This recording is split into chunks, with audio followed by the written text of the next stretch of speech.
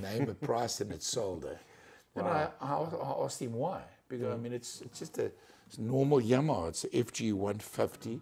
Yeah. But it's 60s. He said, no, it's the aging of the wood. The age of it, right. And the age of it. And he said it's still in perfect condition. Hi, Andrew. So good to have you here on the Worship Luthia channel. Thanks for agreeing to this interview. And I'm excited about all the interesting things we're going to learn today. Yeah. Thank you. Thank you for the invite. No, it's my pleasure. It's my pleasure. I did a bit of research to see a little bit about your background that I wanted to share with our viewers. And all I could find was a few items on the LinkedIn page of yours. So you were an SABC audio engineer in drama, continuity, music and sport till 1993. Director and owner of a private recording studio, producer, engineer and music arranger till 2000. Then worship pastor, director at Harvest Christian Church until 2014. And then you also were a broadcast engineer at HBS Brazil World Cup in 2014. That's pretty impressive. And then the most impressive part is you're married to Ingrid for how many years? 45 years this year. 45. Wow, that's amazing. And also the father of Travis and Dwayne. Yeah. So I'd like to go back right to the start. So where did your musical journey start? How did you first become aware that you had a musical talent or wanted to learn an instrument?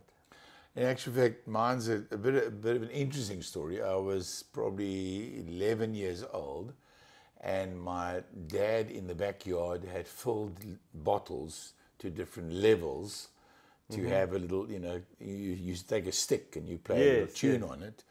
So I was always playing on these little bottles, and my elder sister, who's 11 years older than I am, she noticed that I had some musical talent, playing like this. And the next minute she said to my dad that Andrew's got a musical talent. Although as a little boy, even before that, about 7 years old, 8 years old, I was singing the song Let's Twist Again, like we did this summer at the Kings Beach stage. There used to be a sound stage at every December. You could enter a competition and you would sing like a talent show. Right. In those days there was no television. So there were stacks of people, and I'd get up on the stage and a lonely little boy and just sing Let's Twist Again, okay? And I'm so glad there were no videos in those days. Nobody could see it. That. Would have got, no, I really don't.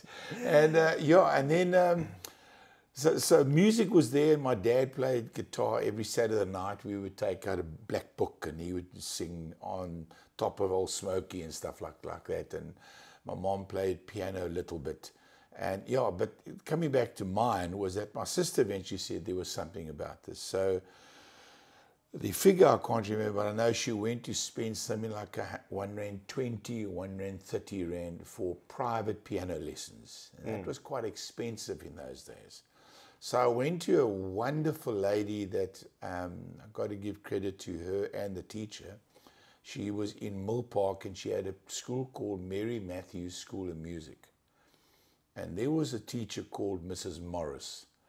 And she taught, which was unheard of in those days, she was teaching syncopation.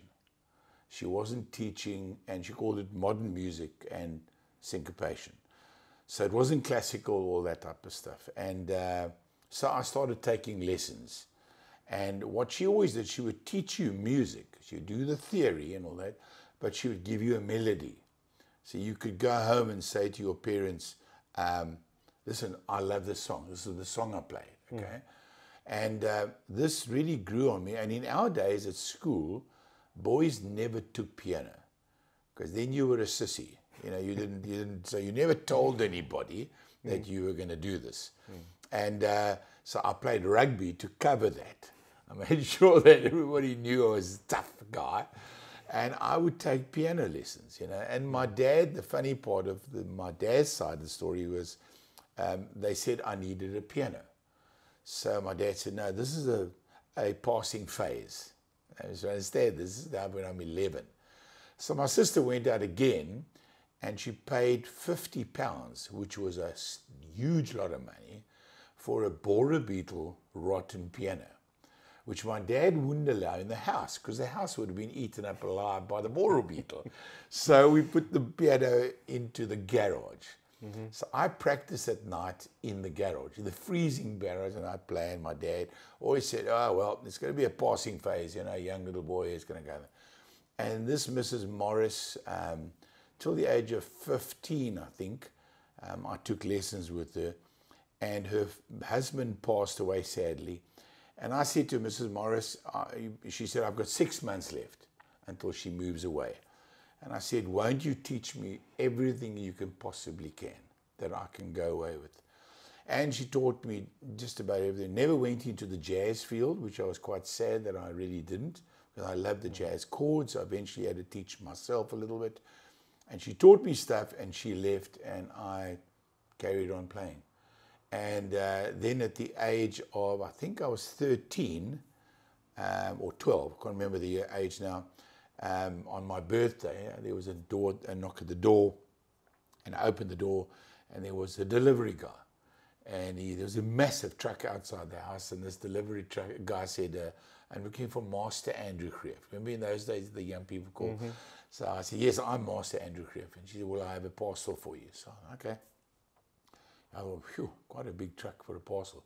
Anyway, so this door opened, and you had this brand new Yamaha upright piano. Wow. Got delivered. Brand spanking new, made in Japan. Beautiful piano, which today still plays as good as the day it was bought.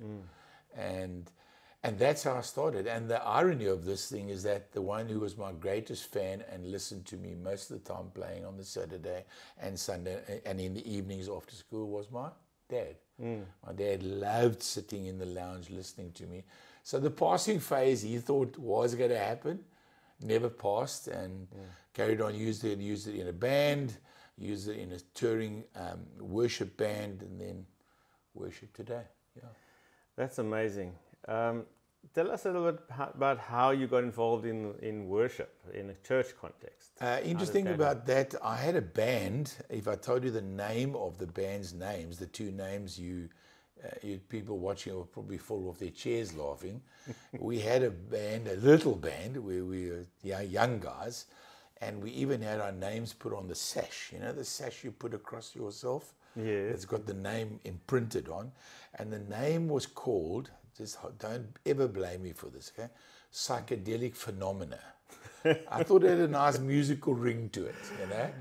And I'm sure it was amazing in the day. But it was like you were the guy. You were up there with the Beatles nearly, you know. Psychedelic Phenomena. Yeah? It never leaves your mind after you hear it, you know. And I remember us going to play at schools and stuff like that. And then later in our school, 4 of us, 4 guys, friends of mine, very good friends of ours, we started a band called Magnet. And it was just drums, bass, electric guitar. I played electric guitar. Other guy played rhythm, the other guy played bass, and then we started doing dances and functions and that sort of stuff. So that influenced the musical side of the band issue. But in that walk, my wife's brother Graham was, we were at school together from sub A. The real joke of it, if you look at the school photograph, the class photograph, Graham's sitting on the very far left, I'm on the very far right. But we didn't know each other then very well. So we became friends and athletes together and everything. And Graham was radically saved, and Graham was part of the Salvation Army, and he had his own worship band. They had their own worship band of which my wife sang in. And Graham lived across the road from us. And one day it started where he said to me, man, we'd come visit. And I'd come visit him, and we'd be friends and play sport and rugby and that. And he was in the opposite house that I was and all that. And we eventually asked me, won't I come play drums? So I said, okay, fine. I went down. I played drums for them a few times. And then I had to play piano. So the worship side of it, and something I always found so interesting was, how can these guys do this and they don't get paid for it? Because whenever we did the gigs, we got paid. Although the bands in those days, we were paid like 75 Rand a night for the whole band. And that was pots of money. I mean, when a young guy gets 70 and you divide it amongst 4 of you, it was like crazy. What do I do with this money? Went a long way in those It went days. a long way, okay? 5 rand to fill up the car and that sort of thing. So anyway, Graham influenced me that way, and I would just watch this. He was a guitarist, and he could sing, and he harmonized. Yeah, he had one of those beautiful voices, just a natural musician. And that's how the influence came. And I watched how these people worshipped and how they sang and performed worship songs, and it wasn't something on my agenda at all. I was part of another church that we were doing hymns only. Not there's anything against hymns, but that style of worship wasn't there. So that was my influence. And then the sad part, in a way, was at 16 years old, we were setting up for a worship event. That night, I was going to play guitar, he was going to play guitar, and there was drummer and bass. And one of the absolute freak things happened. There was an electrical issue in the building that we had, that we were playing in. In those days, there was no earth leakage like today. There was none of that in those days. You just hoped it worked. And unfortunately, Graham got electrocuted next to me and died. Wow. And that was quite a shock to us all. You know, this young guy, healthy as ever, he had played 2 soccer matches that afternoon, and he died in front of us. And years went by, and I sort of stepped away from everything. I didn't really get involved in stuff. But little did I know the influence he had in what worship is, and little did he know. So in turn, long story short, went to the Defence Force, came back, all that, saw his sister, we were good friends, and eventually we fell in love. And we started a singing group with her dad, which traveled South Africa, Zimbabwe, all over, leading worship and preaching and reaching out all over South Africa for years.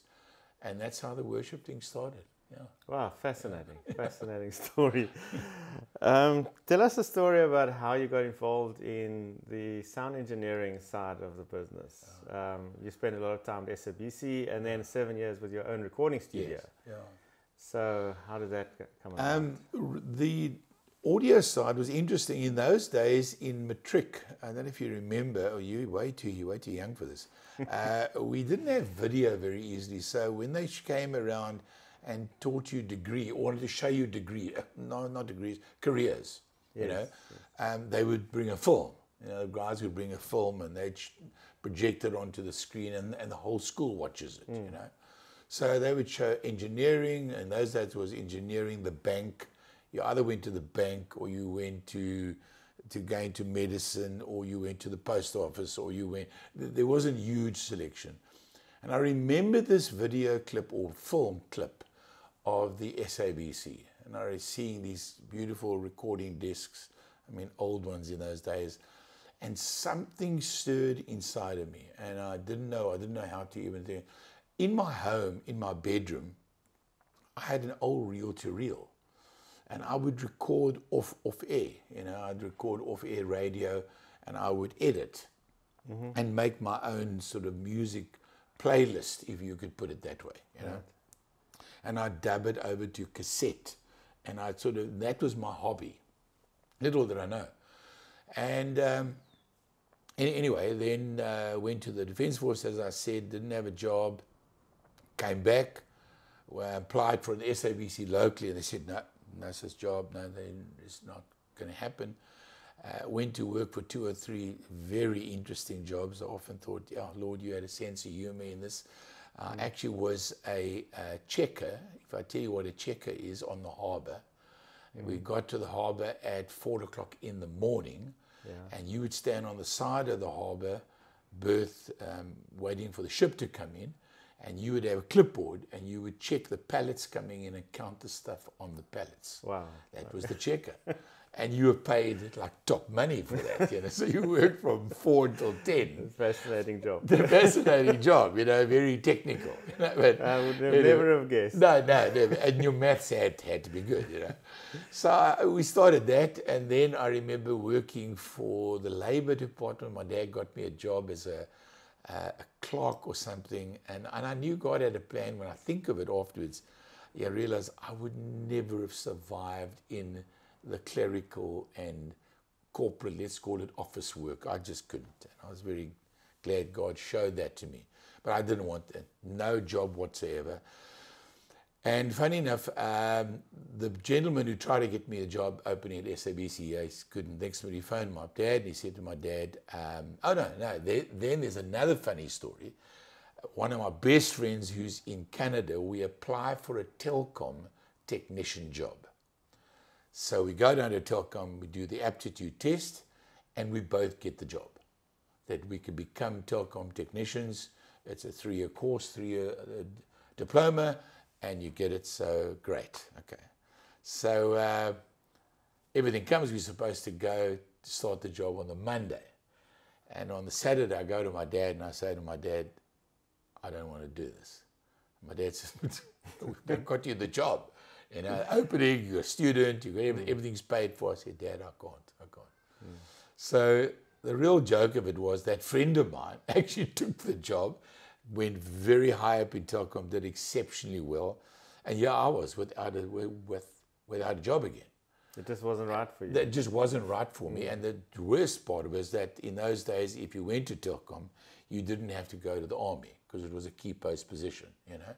So yeah, I chose to rather go to the army now. So my mother was not the happiest person around. So I went to the army, did the year, which I was never sorry. And at the end of that, I came back, still didn't have a job. And as I said, the guy tried again.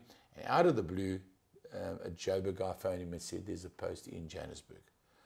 And I moved to Joburg and I joined SABC in Commissioner Street. But Commissioner Street was closing down and Auckland Park was opening. So I was very blessed to be there when probably one of the most advanced recording area blocks or institutions that opened up in the world, second to BBC. It was the best stuff we'd worked on. We worked on the best equipment, the Neumann microphones, the Rupert Neve consoles, you name it, the Studer consoles. We were trained, and then we had in-service training, which was based on BBC. So all the diplomas and stuff and courses were BBC written and written by local guys as well. So, because in those days, the universities offered none of that. You couldn't become a sound engineer. You could go to UK, there were one or two few ones. You could go to Germany and study Tonmeister, which is a crazy degree. But that's how I got interested. And that's how the love of audio, I say this, and I say this often to younger guys, you may not become the most wealthiest person, or you don't have pots of money in your life, you have enough, and God blesses you with a great job. But the greatest part of when I was doing that career, I jumped out of bed every day. I wanted to go to work, because every day was not the same. You can't bring your work home with you, because you couldn't bring the stuff with you. In those days, you couldn't pick up the Mac and bring it home and edit. Yeah, you know, we were doing all of it there.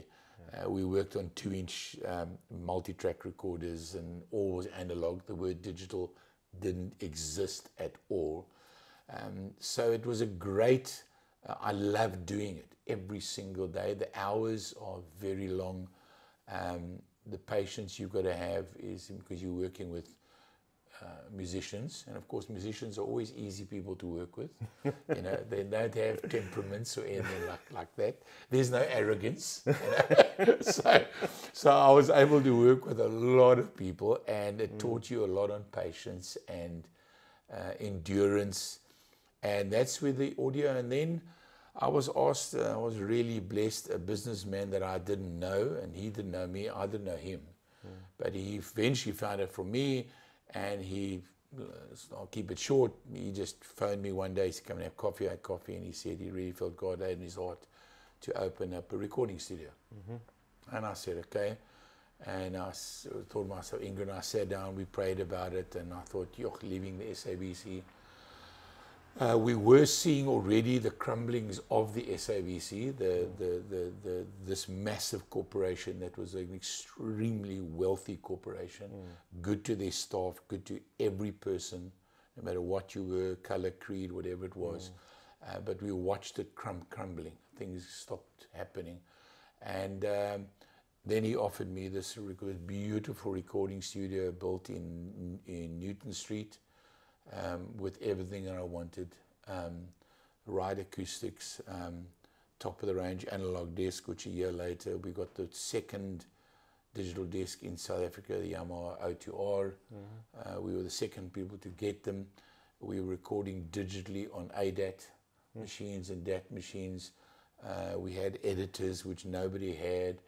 And so I was very blessed. I never, and I always say the partner that I had, the financial partner, and not just financial, he was very kind to me. And yeah, he had a passion to push Christian music as well. So he invested into a lot of Christian music. And yeah. Are there any notable artists that you recorded back then? That yes, I recorded quite a few of them. I got Ken J. Larkin. Some people must remember a lady that became quite big in South Africa, Maria Hayward.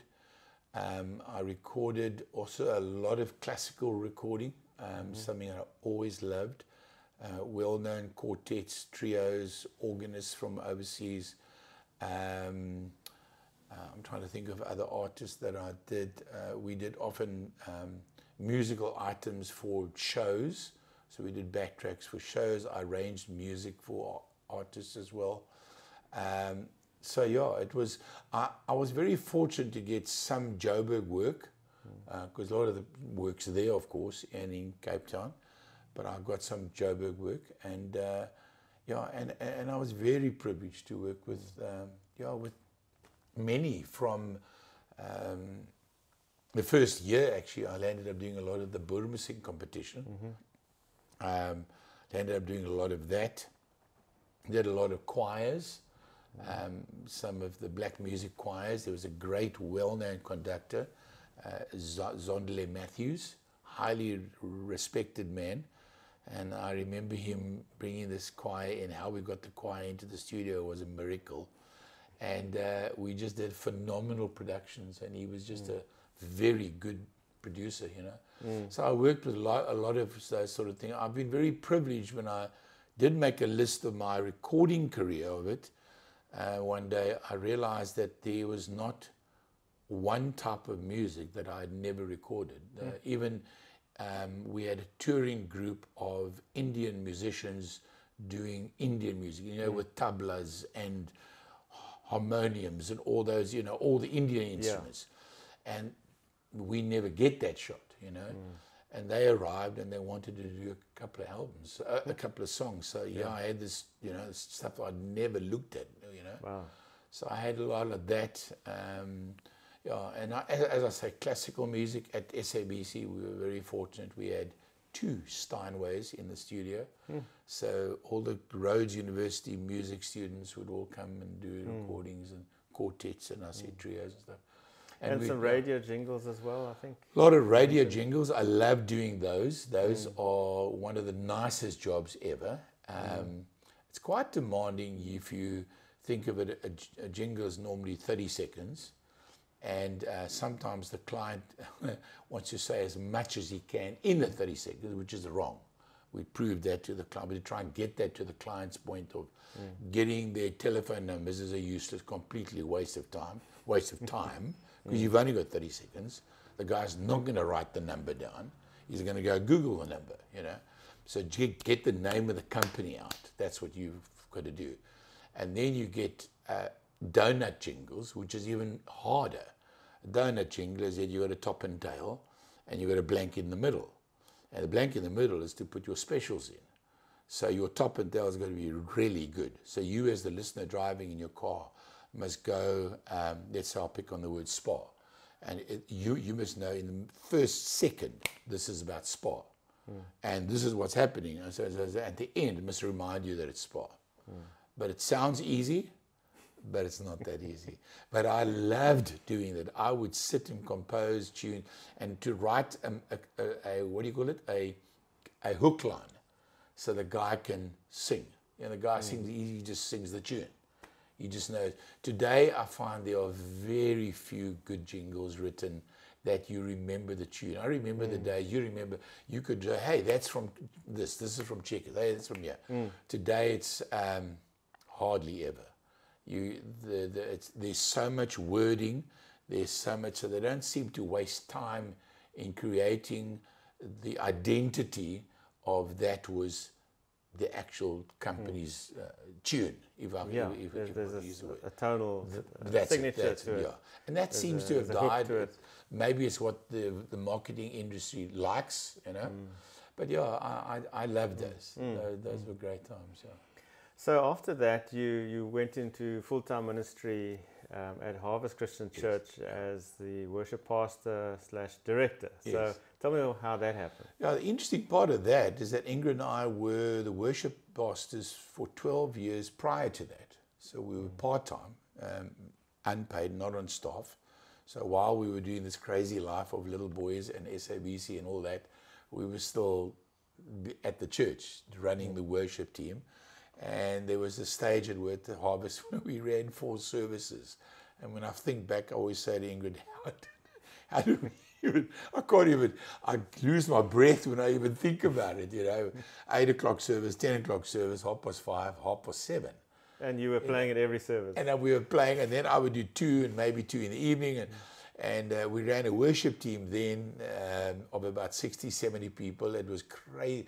I often think, yeah, Lord, and why did we do that? You know, oh, that's a big team. But that was just the crazy stuff. But it was also the tech guys and the dance team, and so we had wonderful times. We've got wonderful memories of it. But the 12 years we were there, and then Pastor John called us, and we went full time. And I remember sitting with Pastor John. And after we'd agreed and everything, and he said to me, I said to him, John, I haven't been full-time, but can you by any chance tell me the hours? Because I come from corporate, and I know you can come in at 8 o'clock, or although at SABC it was shifts, you know, you're working evening, a lot of the music recordings are at night. So John said to me, oh, the hours are fantastic, Andrew. So I said, oh, well, that's great. I thought he was going to say you work on Sunday. You know, 6 days you sit at home in front of the piano, you know, practicing. Because that's the picture I must have had. And he just said to me, ministry is 24/7. Sure. And I learned that, Ingrid and I learned that very quickly, that it is 24/7. You are called. That's why I say to many young, or not just young people, it's not a job. Don't think it's a job. Don't think it's an 8 to 5. And don't think it's a Monday to Friday and you have your Monday off. As they say, pastor's Monday off. You are called to shepherd people, to disciple people, to help them to be there. Yes, you've got to watch your own time. It's a very important thing in ministry. Guys do burn out very easily. People do. Couples do. Marriages get under huge stress because it's just ministry. And they forget about me, you know, us. So it's something that I had to realize. I had to manage time, because to me, it was about serving the kingdom. And I say this with, and I hope it comes across correctly, and I shared this, that you're not serving your pastor, you're not serving your church, you're not serving a specific group of people, you're serving the kingdom. And if you get that right, that you're serving the kingdom, all those other things fall into place. But if you're serving this one man or this one thing or this one way, you're going to burn out, because, as you always say, people let you down. You could build this person or build these people, and you go, oh my goodness, that's not what I thought. But if we really try, it sounds easy what I'm saying, but it's not. We've been in ministry 24 years. We've got to focus on serving the kingdom, because He will never let us down. Right. And when those wobbles come and all that, you've got to know, okay, Lord, that guy's just as human as me. Let me just keep on working. And it's hard. It's hard at times, because we often think people are. And let me say this as well, in ministry, maybe to those out there in ministry, and think I'm guilty of it as well. Ministry can often be extremely lonely. And I say that not with a guilt thing. I'm just putting it out there that you can become lonely. You as a couple, you as a person, because you are constantly giving. You're constantly giving. And you have to guard that. And and so ministry is great. It's to watch people grow. We sometimes have the great privilege of seeing the fruit. You sometimes don't see the fruit, but sometimes, and somebody will see the fruit. What's a great saying about you plant a tree now that you may not see the fruit, but somebody will reap the fruit. So Ingrid and I have always believed that we may not see the fruit always, but when you do see the fruit, it's just so encouraging. When a young boy who came to visit us when he was in matric with Dwayne, which was school with Dwayne, and young boy, and sort of wondered, where he was going, what he was doing, and everything else. And eventually he left school and didn't know, and he became a top youth pastor, and he's in the UK now, and he's flying. And that fruit, he was in our home, and we had input in his life, but you sort of never, I wonder if anything's going to happen to this guy, And I'm always proud of that. Ingrid and I always go, yes, that's one of those. That's amazing. And I think we've got to, not that we look for that, but we've got to hold on to those. Because it's an affirmation to the Lord, from the Lord saying, hey, just keep on doing this. Stop, don't give up. Some of the fruit, you're not gonna see the fruit. I'm sure there's been some interesting experiences as well, some crazy things that have happened. You want to share any stories? Yeah, no, we've had some. Yeah, I think you were talking about my recording days, and I've put that into the worship days as well. There was a great a prophecy spoken over Ingrid and I many years ago. I'll mention the lady's name. She's passed away quite a while back, but the most precious, powerful lady, Kerry Southey. She's very well known, those that know her. Very powerful, very solid, very balanced. There was never controversy and all that type of thing. She was really good. And she came to speak to our worship team one day. And we had this whole worship team, and she started, at the end, we said to her, Kerry, do you mind doing some prophecies just for the team? And we stood next to her. And she came up, and the team sort of came up one by one, and she read their mail. It was like as if she lived with them, because we knew them personally. And she was that accurate, And I always thought, God, it gave me such encouragement, that prophecy. The word says, don't steer away from prophecy, Right. And sometimes when we use the word, I believe the Lord's saying, it means you are really saying, listen, I'm trusting God, this is a word for you. And it says, go and test the prophecy. So if I'm wrong, you don't take it personal and say, you spoke about that and it failed. No. The word tells you to go test it. Take it to your elders and talk about it. So she came and she spoke over us, and she said something, knowing much of my background. She knew my excellence, my push to make things right. Everything's got to be right. Because I felt if we do something for the Lord, it's got to be well done. And there was a saying, which I don't know who quoted this, but I've lived by this, that excellence inspires people and honors God. I will go to my grave with that. Yeah, that's because beautiful. it does. When excellence honors God and inspires people. The best example I have is when Ingrid and I had the privilege of traveling a little bit, when we walked into those European or British cathedrals. And I realized that these guys grew this, they built it to honor God. That was the purpose. The guy died often building it, but he built it to honor God. And today they're still there, Yeah. So to me, I've always said, that's something I've been very strict on in a way. You give your best. If you can't, I'll help you, I'll train you, I'll guide you wherever, but don't give me half. Unfortunately, I've got no patience for that. I see that you're not really into this, but I'll play a guitar a little bit, Like I said to one guy, you speak about that, when a guy said to me one day, I was watching him play, and he kept on playing the chord of F wrong every single time. Right. And I thought, okay, I'll give him, eventually I'd show, can you just show him what F looks like? Eventually I said to him, have you ever gone away and just fixed your positioning on the chord of F? So he said, no, it's fine, it sounds okay. Now, you're saying the wrong thing to me completely. So we did fix the chord of F eventually, but it's something that I believe the excellence in it as well. Right. And to me, that thing of doing it right, giving God your absolute best, is probably the best thing that I can do. And the funny stories are where the one Sunday morning, there were two Sundays that I will never forget at Harvest as long as I live. One of our singers, male singers, best voice, beautiful voice, about to do a solo item, walks up, grabs the microphone. He's got an SM58 with a cable plugged in, grabs the bottom of the microphone too tight, so the cable falls out. But he doesn't see the cable falling out. I'm busy playing piano in those days, and I'm looking at this, and I realize there's no cable. And he starts bellowing out in this opening solo part of the song. And there's no sound. In those days, there weren't in-ears. It was just monitors.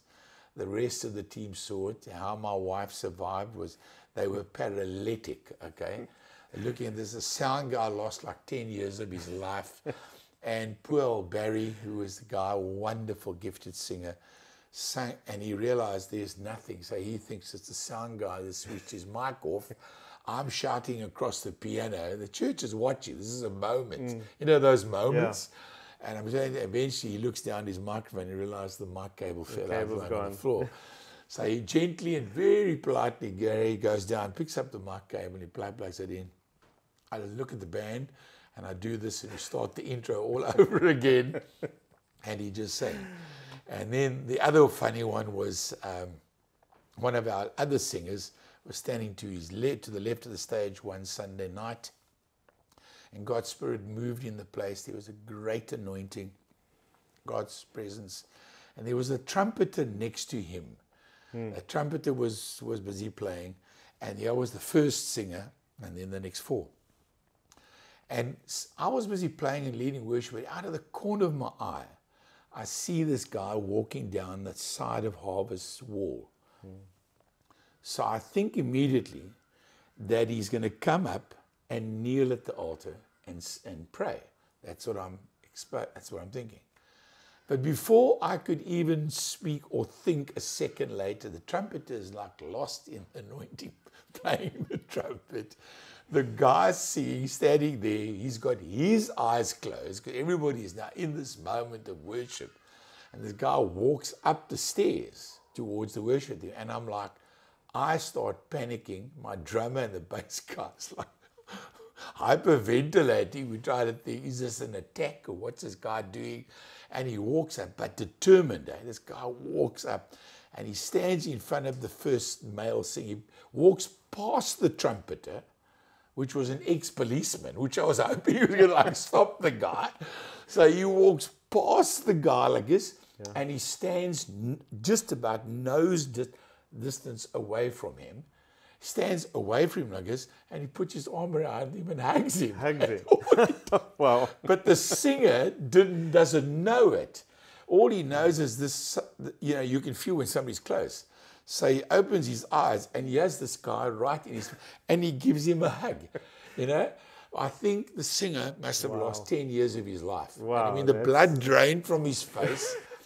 I was on the piano and I was finished. How I sang that song, I think I laughed. I couldn't cope myself.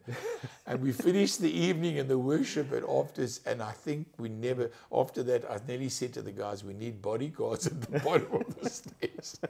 So we've had some interesting times, but we've had some good times, funny times where God uses stuff in such an amazing way. I remember doing a Saturday night meeting, and when Pastor John took over, I think it was a year into his ministry with us, he asked that he wanted to do a Saturday night soaking meeting every Saturday.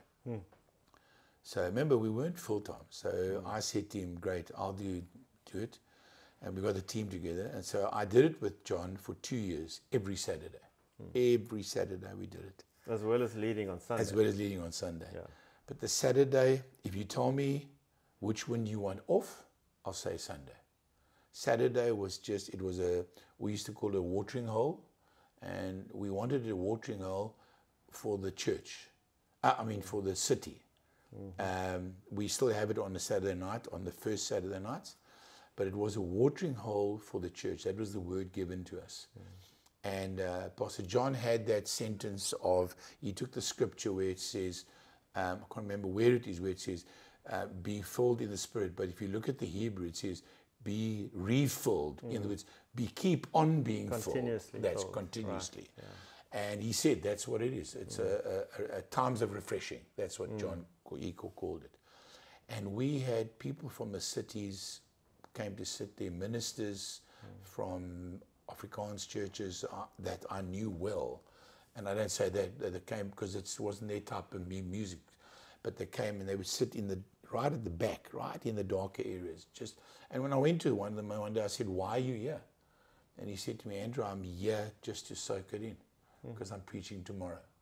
So we were so blessed that God used those nights to impart to people, to refresh people. We had no agenda. There was no sermon. We didn't have. We got there. We had prepared worship, but sometimes we do, of the 8 songs I choose, we do 2. And I'll share one precious moment was the one night we were singing, and it was about 6:10. Never forget it as long as I live. And normally those nights we'd get about 300 people plus easy coming in, and we heard this harmony, and I was busy playing harmony, and I had a second keyboard player in those days, and we had the singers and bass and drums and everything else, and I heard this male harmony, and I knew that the guy behind me can sing harmony beautifully. Tell you what, we were carrying on playing, we had monitors, and I heard this harmony, and no matter where I went, this harmony followed me, and I thought, sure, Blake, so the guy that used to be one of my worship leaders, so I said, I thought to myself, Blake, you're really smoking it tonight, boy, it's just not a note out. And I carried on playing, and I turned around like this to look at back, just to smile at him, to say, you could see that, and Blake's mouth was closed, completely closed. But Blake's eyes were like this, big eyes. So, okay, fine. Carried on playing like this, and the harmony's here. I thought, no, I've got to be hearing it. So I'm looking at the back now. I'm thinking my sound guy's got a microphone. And I'm thinking maybe John's got the handheld microphone. He's also singing. No, John's there. Okay, fine. Sound guy? No, no. And I hear, we carry on going. And it started in, as I said, 6:10. Why I remember, we did the old Hosanna Integrity song called Be Glorified, Be Glorified, Be Glorified in the highest, And we carried on this. And I noticed I couldn't end the song. No matter how much I tried to go to the next song, we carried on playing. And even the band looked at me, sort of going, okay, we've sort of done this now, it's now over. And I couldn't, I just carried on going. The singers just carried on. Ingrid looked at me, and we've been ministering for 50 years together, and she knew there was something going on. I just carried on going. I carried on singing, And people started to fall in the Spirit, and people started to you could see God was doing, and nobody was talking, nobody was doing anything. This harmony kept on singing. And we carried on going, okay. So we sang the song, if I remember, for about 25 minutes. Easy. We just kept on. And eventually we go to the next song. Fine. Harmony stays a little bit gone. So I thought, okay. We finished the service just after 7. It was only an hour service. About an hour and a half or so we finished eventually that night. So I get up from the chair. I used to sit and play in those days, and get up and chair, and I go to get all the team together, and I said, the guys, did any of you hear that harmony? And Blake said, Andrew, I heard it, and he's an extremely talented musician. He said to me, Andrew, I heard it, crystal clear. Now, we had 5 different monitor mixes, so you couldn't say it was just on the one. So his monitor mix had it on. He said, Andrew, I heard it clear. It wasn't me. So, okay, fine. Ingrid, did you guys hear it in the front, the girls? Yes, everybody heard it fine. Go to the sound guy. So I said, listen, I know you're a muser. Could you hear another male harmony? No. So I said, fine. John, could you hear something? No, couldn't. So I said, okay, guys, all I'm saying, I know that there was a voice with us. I know it. I'm not saying you all witnessed it, you heard it, everything else. And then elderly gentleman, he was well in his years. In Harvest in those days, we had these weird 3 steps, big steps. It was like an altar type of thing. But people would walk it, but you could walk up the side.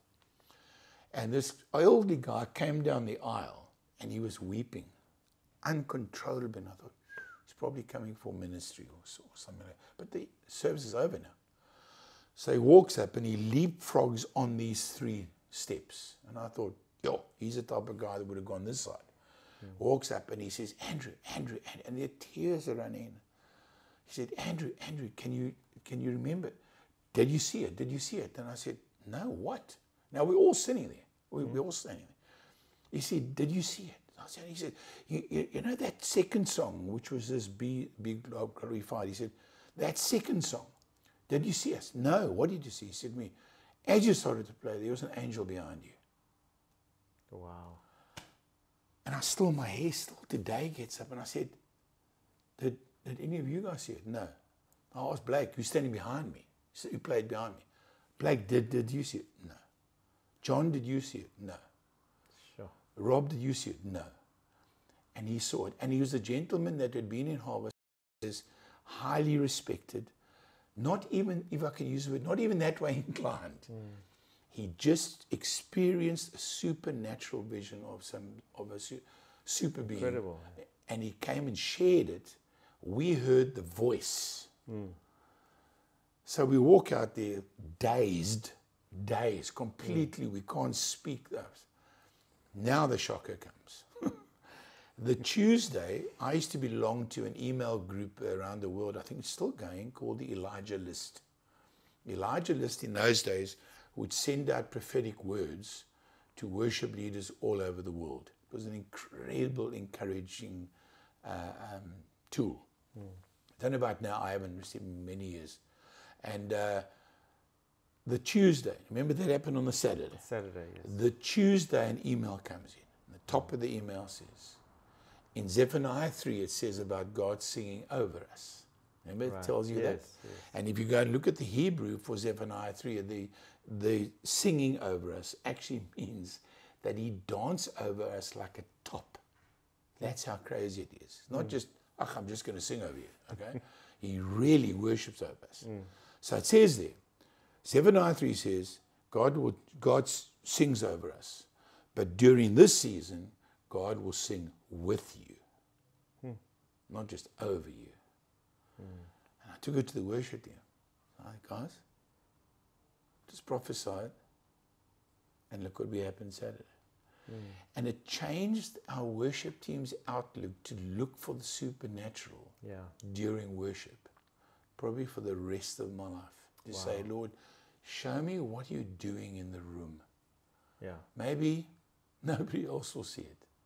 Maybe my team will see it. Maybe I will see it. Maybe I can, because God is moving so mightily in your home cell, in your wherever you are. There can be 3 of you. There can be 1,000 of you. But we miss the supernatural happening in our room. You mentioned your wife Ingrid many times. Can you just share a little bit about how you minister together in the worship ministry? How does that work? I think the point, she had a huge influence on me, knowing that I wasn't into this. You know, I watched her minister with her brother, and then we were part of a group. And the funny part, I played piano for her. So for all her solos, I would sit and play. I also thought she was a very pretty woman. So I thought, gee, if I could only marry her one day, that would really be the first prize. But it was interesting how it happened. But it's something that we have always enjoyed. It's something that we've shared. There are times we've always ministered together. Wherever we go minister, no matter where it is, a small town, a big church, wherever it is. There are times I'll be teaching on worship. So I'll teach either to worship leaders. She's always present as well. There's something she and I, and I've got to give credit to Ingrid on this, because she started something in our worship team, was when you've got a team and you've got, let's say for argument's sake, you've got 60% men, okay, and they're committing to a Tuesday night, and they're committing often to 2 services on a Sunday, sometimes 1, and they're busy, and sometimes there are productions, and they're working with the band and everything else. She found it was so important that she ministered to the wives of the worship team members. So, because the wives are sacrificing that time, you know, the husband, and often in those years we had a lot of wives with small kids, because we had little kids, and we realized that it was often tough. And we found out the minute she cared for them, and when I say cared, they would get together once in a while. She would have them on a group, and she would encourage them, or she'd send them a scripture, or they would talk. And so, although you can have people part of your, let's call it, we call it connect group or life groups or whatever, you're not interfering with that. You're not replacing that. But because there's your husband or your wife, she wouldn't look after the husbands, and I would. But let's call it wives now, the other way around. You then looking after that person, and that person also sees, well, my connect leader's looking after us, but the wife of the worship pastor, she looks after me. So we had a buy-in, we had a commitment level that was phenomenal. I mean, I honor those people for the rest of my life that served us when we were there. Because we just noticed that we made it important that the family's involved, and that the wife felt that, hang on, she would encourage the wives to pray for the husbands when they're at practice and stuff like that. So it wasn't a burden, of this thing, well, you're going to practice and I'm stuck at home with the kids and that type of thing. So that was something that she started, and it had a huge payoff to us. Where I picked that up, she knew that was just something she did. But what I read in a book years ago, a young guy, I can't think of his name, wrote a quote which really stirred me when he said, they are people before they are players. And I thought, sure, what does he mean by that? Then I understood what he meant. So many times in worship teams or worship pastors, not full-time, okay, so I'm now working still, I've got the same pressure as the team member and everything else, but I see Trevor as a guitarist. You are my guitarist. You are my gifted acoustic singer, harmonica. So I only see you as my guitarist. That's all I'm interested in, okay? I don't see Trevor. So when Trevor's in a bad place, I'm not really interested. I want Trevor the guitarist. And I found that, and I say this because we've traveled around a lot, and unfortunately, sadly enough, worship leaders or worship pastors, we are guilty of that. We're interested in getting the band going, and we use the C word so easily. Comes off our lips like this. We say, but where's your commitment? But where's your commitment? When we ran the team for those 20-some years, it was, I used the C word on the first Tuesday of the year. Only use it once. Never used it again for the year. I said, I want you to go away and pray. Do you want to be committed to the team for the year? If you feel that you're not, you can't, your pressure's too much with everything on, I'll release you and come see me again later. You obviously pray that doesn't happen to all, but there were times I had a wonderful story of a very high court lawyer in my team, and he was having a massive case in the High Court, and he said, Andrew, can I take three months off? And I said, of course you can. I said, it'd be great. And my condition always to taking 3 months off was, or taking time off was, I said, I will release you, but I want to see you in church, because that's the trap. Well, I'm out of the team now, so I'm busy working, which is fine, because that's important. Your work it provides for your family and all of that, very much so. But I don't want, then I'll miss church. And I'll miss everything. So eventually, 3 months later, you know it. you know. So it's something I always asked. I didn't demand, I just asked, please, I would like to see you in church because I know you're getting fed. And I remember this guy taking 3 months off, and he was a highly committed guy. And about a month into this case, I see him come back on a Tuesday. So I said, and now? Yes, he did the case. Did you lose the case? You know, or is the thing over? He said, no. I got it all wrong. He said, I miss this way too much. Tuesday night fills my soul. I've got to be here. I'd rather work out later some other time. It blessed me so much to hear that. Now, I didn't ask that. It came from him. But I realized that it was so important that we make that commitment thing of how I'm involved, what is expected from the team. So Ingrid was very, very good at that and being part. The team saw us as a couple. We were running Sherwood team. They must see you as a couple because you have women and men in the team. And there are certain things a woman will not come share with me. But although they've got tech in that group, and I'm always very careful never to step on toes of another leader. If they've got caring and sharing, whatever, and also on the pastor's job. You got your senior pastor or whatever, he's got his, or whoever looks after. But because they're part of the ministry you leading, you're also accountable to them, even if it's 10 people, 6 people, whatever.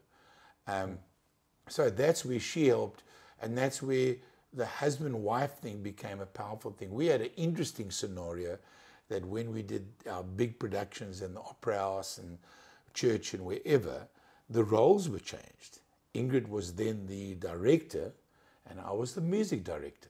So I was under her. So some people found that a little bit odd, you know. And in turn, you'd go to, and we would make it clear to them. Just remember, the final thing stops with Ingrid. It's her position as the director of the show now. Some guys went, oh, that's a little bit weird, you know. But at the end of the day, I saw the production musically. She saw the production visually. And there were how many times, if you were in our home, but I would come home after rehearsals in the early starts of the production. I'd say to her, that's never going to work. Never. I don't even know how you're going to get it right. It's not going to, you can't move this, you can't get that, you can't. And she'll say to me, Andrew, believe me, it's going to work. But I'm seeing it musically. So I'd arrange all the music, I'd get the band together, I'd score the music, I'd get everything ready. And I think, okay, forget about it. If the donkey can't get on the stage, I don't care. I can't worry about that.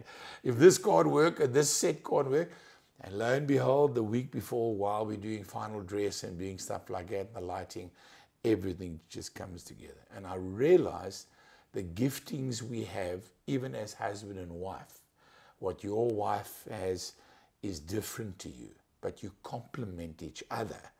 That's the secret of complementing each other. You cover each other's weaknesses. And I find that in the early stage of our lives, it's not like that always, because the young couples just want to go, you know. And as you get older, you realize, when I do weddings now, I always say, it's two imperfect people coming together. You know, it's not, and when I hear a young bride say, well, he's got some issues, but I'll change it when I'm married. Then we'd all just burst out laughing. I said, do you know that you're not going to do that? Talk about it now. You know, this is the moment. So yeah, that's where we've, as a couple, we've been very blessed, and we've traveled, and and she has a gifting as well with ladies, with women. She has a unique gifting of walking, counseling, but also just talking. She's got a unique way, which I'm very blessed about. If you said to me, are we going to ministry? I would have laughed at you. It wasn't on my agenda. Never saw it in my plan of my life. Never did. So I know, I really can say it. I really, truly can say it. If I never met her, and when I came back from the army, if I never caught her and realized that, I know I would not be in ministry today. Because her influence of a pastor's, she came from a pastor's home, but just the whole thing of how she was brought up influenced me in the spiritual side in a huge way. Yeah. let's talk a little bit about your two sons. Have they caught the musical bug at all? Yes, they both. Geez, well, let me tell you, it goes to the kid, it goes to my sons and to my grandchildren. Like the genes don't have a chance, so they don't go. If you're not music in this family, you're gone. It's like, and it's quite interesting because it doesn't always happen. You have those families where it's not. My eldest son is the worship pastor with his wife, Shay, at Harvest now. The irony of that story was that Lachey came to my studio when she was 11, and I recorded her voice, and then I did her second album. Little did I know she'd be my daughter-in-law one day. And I still thought, what a voice. Oh, Lord, hallelujah. Imagine if she was in the worship team one day. I mean, that was the story we did. And then the funny part was she was the soloist in the EP Children's Choir, of which my younger son, Travis, was also in the children's choir. And Travis had a boy soprano voice that sang higher than all the girls. So, and he used to always come home and say, yeah, you know, Dad, we're not allowed to come late. But then there's this one girl. She can come late and she never gets into trouble. Guess who that was? Lachey. So it was so funny that they never knew each other, but they were in the children's choir. And so I got to know her and I got to know her parents, and I recorded her album and did sound for her shows many a times. And Dwayne was from a young boy. From a little boy, he used to take his mother's Tupperware pots out of the cupboard and play drums and have rhythm like nothing.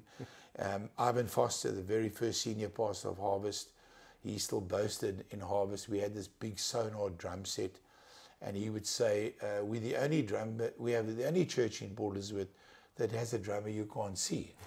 Because Dwayne was only 7 years old. Wow. And he played behind the drums and you could only see the sticks sticking out. And he played perfectly.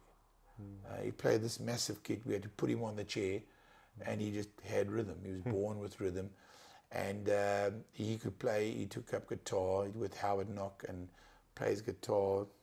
Whatever he touches, he plays. Plays bass without thinking. Plays electric.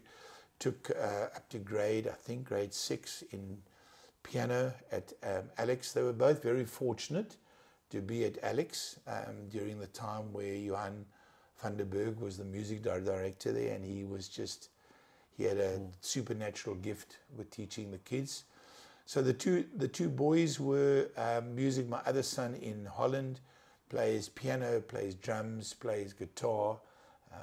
Isn't part of a worship team. Was one on the island where he was as well.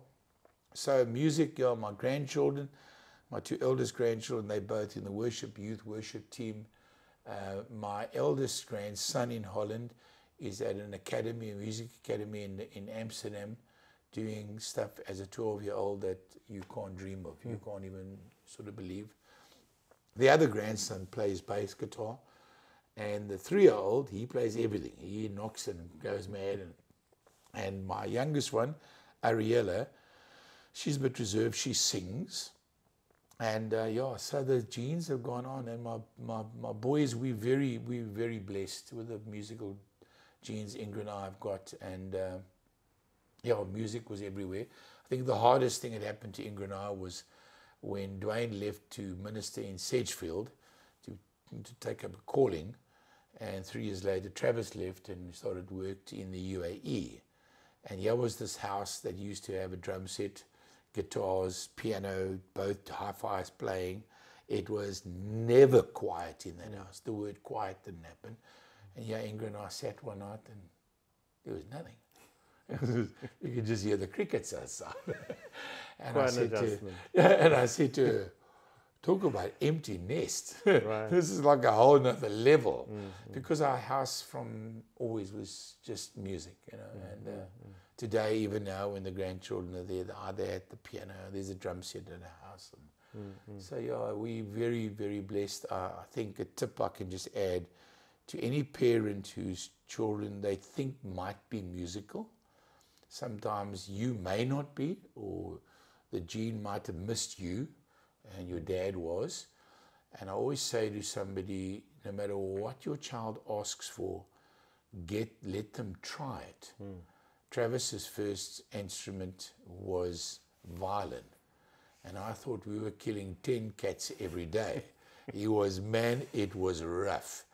And we listened, and I remember if I ever hear the tune Twinkle, Twinkle, Little Star again, I'll lose my mind. So he was trying to play Twinkle, Twinkle, and Ingrid and I, we looked at each other. But what happens today, you don't have to buy the instrument. We rented it. So he played, and we thought, no, this is not going to work. And then he said, Dad, trumpet. I thought, oh, God, we're going from one to the other. And a side note is that Ingrid came from the Salvation Army. So she plays piano as well. She can play brass instruments. Of course, she can play the horn. She can play cornet, because that's what the Salvation Army plays. So I thought, okay, there might be a bit of hope for Travis to play trumpet now. And Travis took this trouble. We first hired the trumpet. And I thought, yes, we thought the violin's loud. Can you imagine what the trumpet's going to be like? And we ate our own words. He got grade 6 in Royal Schools in trumpet. And he played beautiful. Even today still he plays. So those genes from Ingrid went that way. So I always say, let them try it. You don't know. Our grandchildren, they've tried drums. The ones doing, both Ariella and Kaylee are doing exceptionally well at drums. Kaylee is grade 6, rock school already. Ariella is grade 1. She's only 7. Taylor went from piano to guitar now. She loves it. Find the instrument that your child loves. Right. So often the parents don't. They say, well, you didn't like piano, waste of time, forget it. Be like my dad, spend 50 Rand on a broken piano. And then eventually you realize, hang on, this is not just a passing phase. But unfortunately, I hear a lot of parents say, no, we wasted our time there. And the child did have the instrument. I have a philosophy, and I haven't proven this, but I really believe it. I believe God's given every single one of us music in us. I really believe it in my heart of hearts. Yeah, that's interesting. I really believe that just some have to be nurtured more, some have to be helped more. I had a drummer who wanted to play drums in our band, and he couldn't play rhythm to save his life. So what I did, we had bongo drums. And I would stand behind him, hold his hands, and show him what rhythm was, okay? Right. And I said to him, yes, Rob, you haven't got rhythm, my friend. This is hopeless. The joke of all that, he eventually got a drum set. He practiced. He played drums in our band. And today, he's a pastor in Canada, runs his own church, and he leads worship from the drums. Wow. So when I always use his example, because we just had the time to just help that. Because I believe every single one of us have, because music is the word is so full of music. It's about me. I thought, God, you must have given it. Some of us might have a lot, some of us not. And I've often said, just try it. And then suddenly the person finds this gift to play something. So most people know you as a keyboardist. Yes. But they're actually not aware of the fact that you play guitar as well. Yes. And you shared a little bit earlier about how you play electric guitar in bands in the early days. Yes. You brought a guitar for us to show us today. Why don't you get that out? Yeah. And then tell us a bit about it. Well, the history of it. I'll tell you first about my electric guitars quickly. You'll find it quite funny. In those days, we were able to buy guitars. They were quite cheap. And I remember going down to Strand Music House and buying a stereo down guitar. Stereo. That was fancy. I mean, you were like the number one guy. I've never heard of it, but I know. And the stereo. It had 4 pickups, 4 little pickups like this, okay, and 2 jacks. So you could put it into your PA. You could pan left and right. So your top strings came out the left-hand side, your bottom strings came out. Sure, that's interesting. And you could mix the two as well. And it was a hollow body, quite a nice thing. I don't know why I sold the thing. I think they must have made so few of those things And I played it in the band, and everybody thought I was quite the bee's knees with this thing. And then I bought an Epiphone. I had a beautiful Epiphone, which I played electric on, which I hadn't played since. I haven't played electric for years since. You know, I used to play all the lead breaks and all that sort of stuff. But Ingrid always says to me, "Come on, just go back once more." I said, "No, that ship sailed long ago." So didn't do that. And then my wife bought me a beautiful Dion guitar. Yes, it was. I sold it later, and I never knew why. It was one of the most beautiful acoustic guitars I've ever owned. And you know, you often sell a guitar, or you sell something that you often wonder, "No, why did I do that?" You know, and so I had that, and so guitars have been always. At the moment, I've got a middle of the range Court that I use. I use it specifically because I don't play guitar often now. I lead worship in smaller groups at times. But what I do is I play the Court because it's also light. It's easier to carry. I've got a Yamaha as well, which my granddaughter is using now, a bigger Yamaha. It's got a pickup and everything else. But this guitar, we try to work it out, is probably just over 60 years old. And this belonged to Graham, to my brother-in-law. And I inherited this when he passed on. Right. And I got it restored because it was, all the frets were very worn and the pegs and everything else. And I had a session guitarist looked at it years ago. He came, Dwayne did touring with Louis Britt's band in Canada, the UK and US. And the guy came and stayed with us 2 nights, and he saw this thing. He said, "Yeah, name a price and it's sold." And wow. I asked him why. Because, I mean, it's just a normal Yamaha. It's a FG 150. Yeah. But it's 60s. He said, "No, it's the aging of the wood. The age of it. Right. And the age of it." And he said, "It's still in perfect condition. You haven't cut it. It's got nothing. It's got no cut, no pickups, nothing." And he just said, "That's what we look for. We don't." And it's a vintage instrument. Yeah, and I said to him, he said, "It's an original. It hasn't been worked on." I said, "No, it's just had been restored." And so this guitar, to me, the sad part of it, I hardly ever play it. I'm too scared to play it in case it falls. The first time I'm seeing it. Yeah, so. And it's so it's in you know, it's got 1 or 2 scratches which I'd never remove because it's obviously got a reason why. And so it's still got it's a lovely warmth.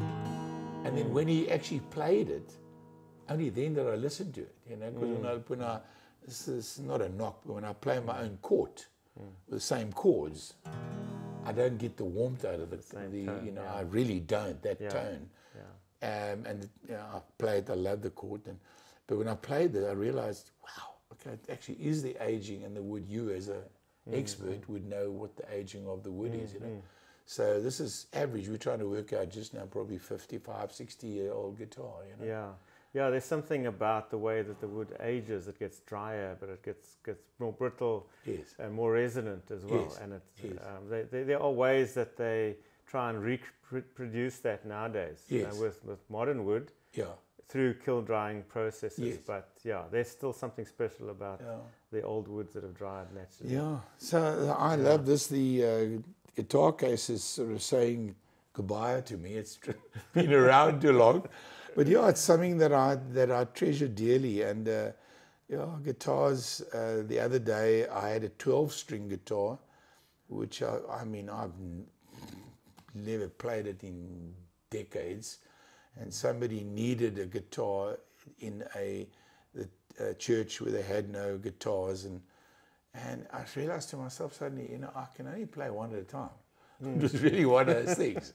And I took the 12-string out, and I realized I probably had never played it. And it was, somebody blessed me with it. Beautiful aria, very good condition, beautiful case, everything. And I said to the guy, and he sends a message to me. He's playing it every Sunday, loves it. Now, 12-string, my fingers can't cope anymore.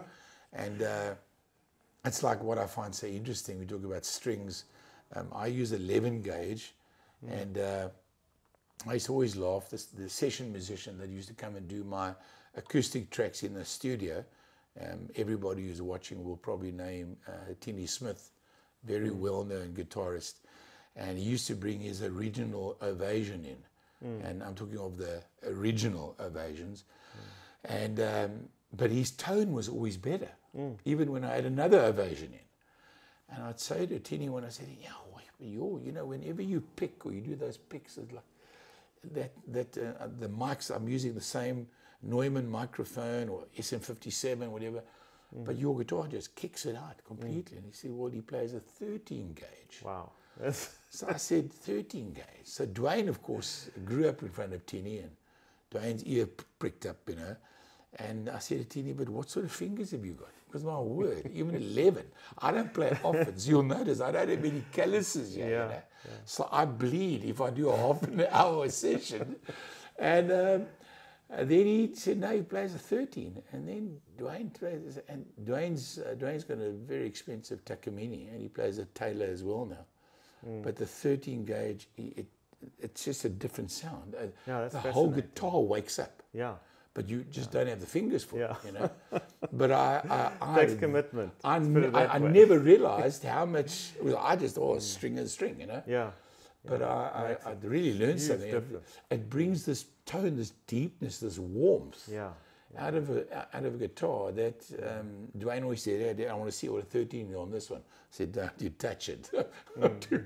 But it's I never realized that massive difference. So Yeah, thanks for bringing it along. As we sort of wrap up the interview, there's 3 questions I want to ask, and I want to make it sort of a regular thing in all my interviews, because this is a kind of a guitar-focused channel. Although you are primarily a keyboardist, but today we bring out all the guitar information. Maybe the basis of music is on piano. Just if it wasn't for piano, there wouldn't be anything today. So although the word speaks about the lyre, so I've got to be careful. It doesn't speak about the piano. I haven't seen keyboards in the Bible. But I think the Hebrew missed out the word piano there somewhere. I think. But anyway, so my final 3 questions to you. I think you've answered the first one already, which is, what is your favorite guitar and what makes it special? I think you've already answered that, because this is a beautiful instrument and it has such a sentimental value for you as well. Yes. My second question to you... Can I add to that quickly, if you don't mind? Just one thing. Whenever I see people and I say, or somebody wants to buy a guitar, and they will immediately say, well, just listen to it. No, listen to it plugged in through a PA or through an amp. And I'll always say to them, because from the recording studio side, we proved that. I proved that beyond a doubt. So when I recorded an acoustic guitar, there was a certain way I recorded them, but I'd put a condenser microphone here to pick up the whole. I'd take the feed out the back to go into an expensive DI, and then I'd mix the two. Right. Okay. But what I did notice that you can get a guitar that sounds fantastic through the DI. You can also buy the Errol Bags. The Errol Bags pedal that makes any guitar sound great. Okay. Right. Session but DI. I always say to the person buying guitar, listen to the guitar acoustically. What is the sound? Because it's the sound that comes out.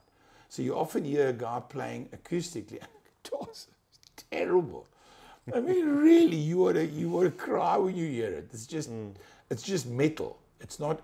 There's no wood.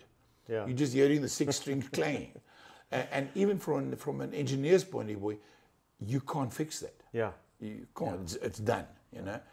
And then you take a guitar, not even a fancy guitar, low range, another make, different style.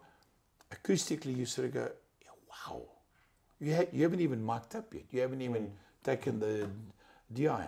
And I know, you know much more than this. It depends on the DI. It depends on the wiring. I understand, bridge pickup or wherever. But acoustically, I've always said, just listen to your guitar. If you're going to be playing through the PA all the time, okay, fine. Maybe you can say no. But a lot of times, most of your playing is going to be playing acoustically. Right. And then your acoustic sounds bad.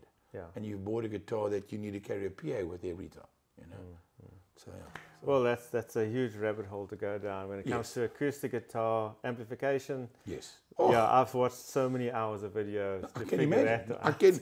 I can even, and I'm now right at the bottom I'm at the top of the rabbit hole. You know? Yeah, we know that the best way to get the best sound is marking it up in a studio, but I mean that's not practical on stage. So that's where the whole journey starts. And then that rabbit hole, if you know how I mic up acoustic guitars, I get a sound out of them because I used classical recording with acoustic guitars. So I've been able to use and get guitars to sound, even a guy that owns it. It's not boasting, but I was just so privileged once in my life to be in Grahamstown Music Festival. And our last concert of the SABC was the Cape Town Symphony Orchestra. And their guest artist was Carlos Bonnell, which is one of the greatest guitarist in the world, the classical guitarist. And he played the Concerto de Angeres, that beautiful piece of music that every guitarist wants to play in their life. And I had the privilege of recording this man who played on one of the most expensive acoustic nylon string guitars. And he mentioned some things to me of what I could do, which was a bit unconventional. And we use it. Obviously, we have Neumann microphones. There's so many of them, you don't know what to use them for, which was a great privilege because the SABC had them. And we did them. And that guitar, you could hear the orchestra. But the guitar is the most beautiful sound I'd ever heard in my entire life I'd ever heard. So I know if there's a good guitar, you can, but I know it's a huge rabbit hole. I understand that, As a luthier or aspiring luthier, to put it that way, I'm always interested in the guitarist experience. So what they like and what they don't like about an instrument. So when it comes to guitars, what would you say is the thing that really bugs you the most about a particular guitar, whether it's the guitar you're playing or just guitars in general? What would you like fixed in the guitar? Good question. To me, is I've seen where the guy plays a great guitar, but his method of playing destroys the guitar. In other words, he doesn't play correctly. So I would say what frustrates me often is that I know the guy's playing a top of the range Taylor or Takamine, but I remember, and I use this example, Dwayne could play guitar very well, very well. And he went to Howard Knock, famous guitar teacher, when we had the worship academy at Harvest. And they were all told to go and train under Howard Knock again, or, go train. And I said to Dwayne, tell Howard that you can play, but tell him that you know nothing. Let him teach you again. And it was amazing how it taught him the different, just by moving this or just by doing that. Suddenly the guitar came out because the action was right. Piano is exactly the same. So to me, the frustration as an engineer, first of all, is, and I'm struggling to blame the instrument, if you can hear where I'm going here. Because I've seen guys play on real low range, low cost guitars, and the guy doesn't strum the guitar, he beats the guitar. So you can hear it, and as an engineer, you can't fix that.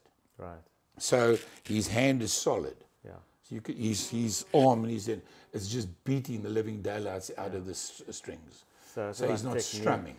And so that makes it frustrating as the guitar, because I'm a plectrum guy. That's okay.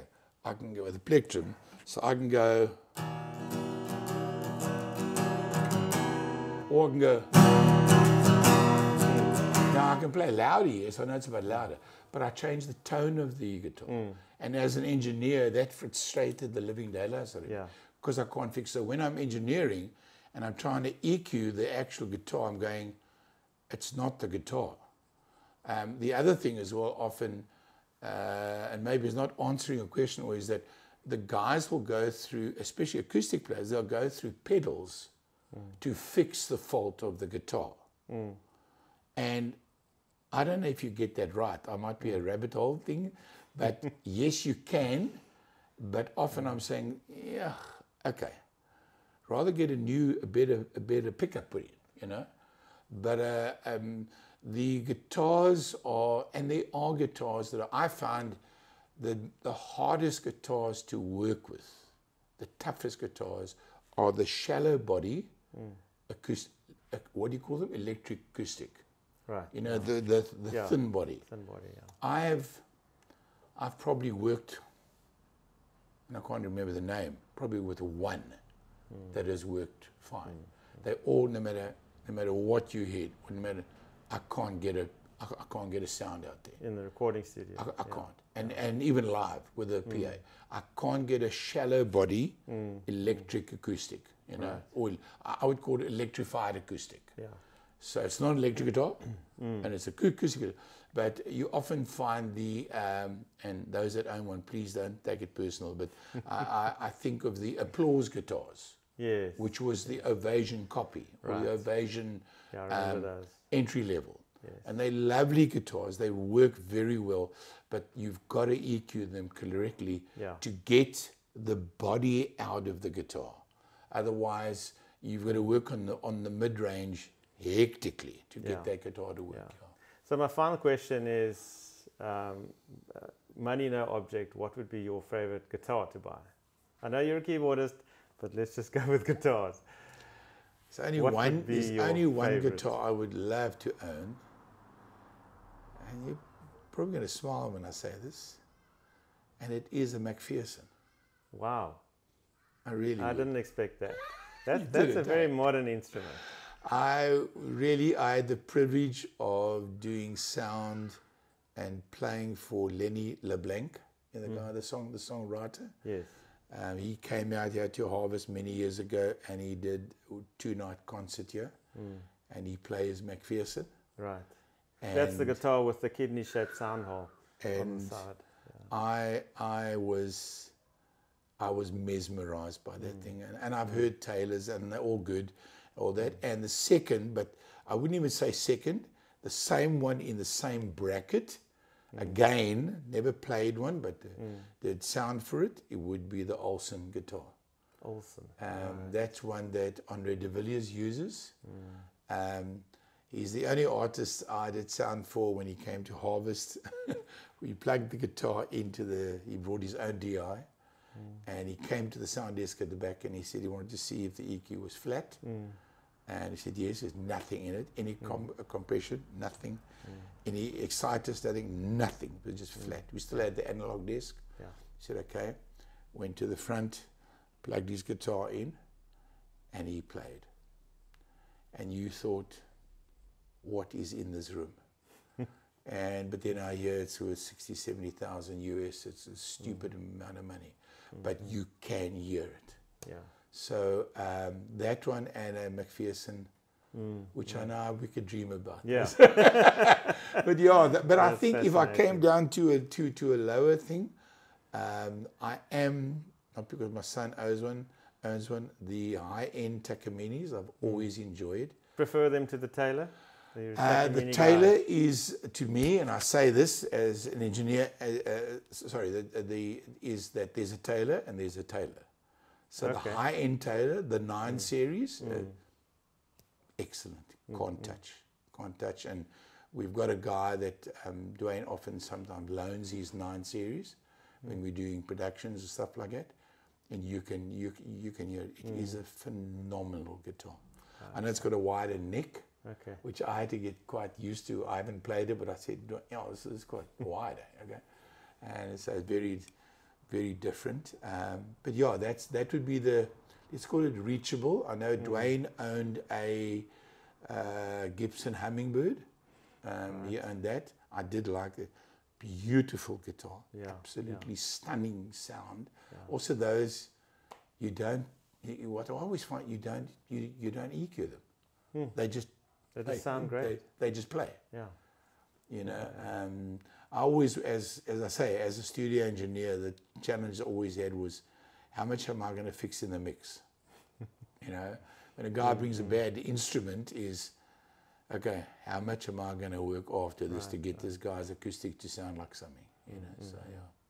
Well, thanks so much for pleasure, for Trevor. spending Thank this you. time with us. I really appreciate it. It was fascinating. It was really interesting, and I hope our audience enjoys it as well. Yes, yeah. There's just one thing that I want to end off with, and it's just a little bit of a fun exercise. So you can put your guitar back in the case, and I'm calling it the Slick Pick Challenge. Yes. Right. So I wanted to show you something. This is the guitar that I learned to play on. Okay. So it's a bit beaten up. I actually had to glue it together yesterday because it had cracked again. I had cut holes in it to put pickups, changed the bridge, cut it in half. So this is kind of the beginning of my luthier journey. And you see it's got F holes. Yes. And as you know, as a guitarist, one of the worst things that can happen to you is you can drop your pick inside the guitar, and then you have to get it out. And yeah, if you're on stage in front of an audience, you have to do it as quick as possible. Yes. So this challenge is getting the pick out of the guitar, and we're going to time you to do that. Okay, now my question is, now normally today you don't have that problem, because on your mic stand you've got 10 picks. You got spares. Yeah, well, that is a good way to go. So obviously this was old school. Yeah, I could relate to this. I could relate to this way too many times. Shaking and hoping and praying and whatever. But we're going to see how good you are at this. And I know it's not popular anymore, but I still stick with the shark fins. I don't know. Nothing else, sorry. The younger guys say will not be seen near a shark fin. No, you're joking. But yeah, it works for me, and I've used it for 30 years. I've always used a shark fin. I've used it for 60. sorry guys. It does great. All right, so what I'm going to do is I've got my phone here, and we're going to time this thing. So let's just get that going. Let's see if I haven't got a second pick in my pocket. What I'm going to do is every time we interview someone, we're going to put up the leaderboard and see how long you've taken. Wow. But there isn't anyone to compete against yet. So I thought I'd go first. Okay. And then you go after that. And is the final prize after a year a McPherson? Or depends how well the channel does. If it does really well, maybe. I might get a McPherson. Wow. I'm looking forward to this. So if you can just start and stop. Once I'll throw it in, there it is in. And we go. Go. Okay, let's see if we can get it out. And this is quite tricky. Okay, where is it? Watch the glasses. It's on the side. There we go. Stop. Okay, so that's 14. No, I think you've actually rehearsed this. And a half seconds. Of course, I had to try it first. All right, let's make a note of that. Okay, 14 seconds. That's good, eh? Let's say 14 and a half, because you took a few seconds. No, I just think I was hoping at least 50. Wow, I'm impressed. So I have a second lecture. Okay, so we'll throw that in. All right. And it's your turn, and I will tell you when to start. Are you ready? Okay, go. Okay, go. Whoa! 6 seconds. Yeah. All right. So clearly you've done this before. Yeah. Too many rock band moments. Too many times. Yeah. That's that experience in the rock band. Wow. Yeah. Don't worry. There's plectrums all over my house. So okay. Yeah. Can I choose the color of the McPherson? You're welcome. You're welcome to go and do that. Again, thanks so much for being here and for sharing your experiences with us. And I'm sure everybody's going to enjoy this interview. Yeah. And God bless. Now, I just want to end off with this. For those that are watching this, and this has not been, I've got no script in front of me, but I can truly say to you, Trevor builds his guitars not because he's just got a hobby or he's got a workshop here in the garage. He does it because he has a passion for it, and he has a passion for music. He has a passion for worship. He has a passion to work with people and bring the best out in people. So when you're buying a guitar from Trevor, you're not just buying an instrument. You're buying something that a lot of love, a lot of labor, a lot of prayer, a lot of God's guidance has gone into, and you'll have an instrument that will change your life as a musician. Thanks so much for saying that. You didn't have to do that. But yes, I do often pray coming into the workshop, and mostly it's, Lord, protect my hands because I don't want to lose a finger today. Especially when you're working with the powerful machines. But yeah, thanks again. Pleasure. And I look forward to chatting again in the future. Thank you. Okay. Thanks.